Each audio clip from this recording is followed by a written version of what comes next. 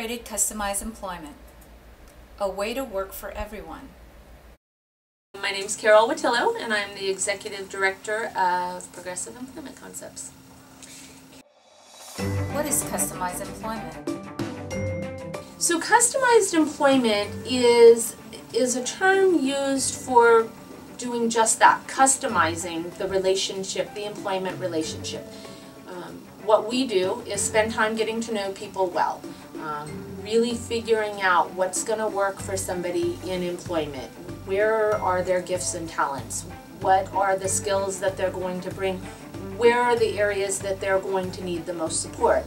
And then we meet with employers and we do informational interviewing and we figure out where the needs are that the employer has and we match them. We believe all people have a right and a responsibility to work. Have the right attitude to work. You should work and you should have access to the support to work. We have pretty much a can-do attitude.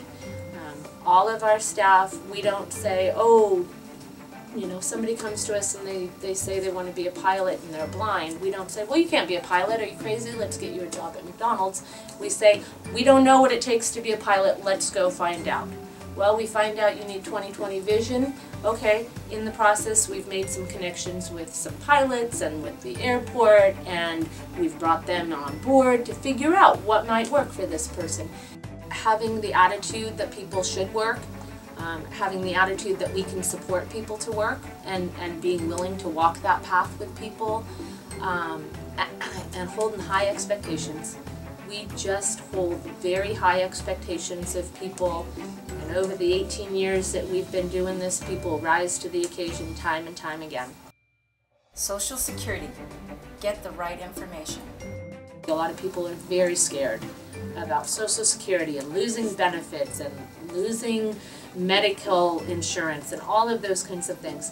Social Security has so many programs that you can utilize to help you as you build up your employment.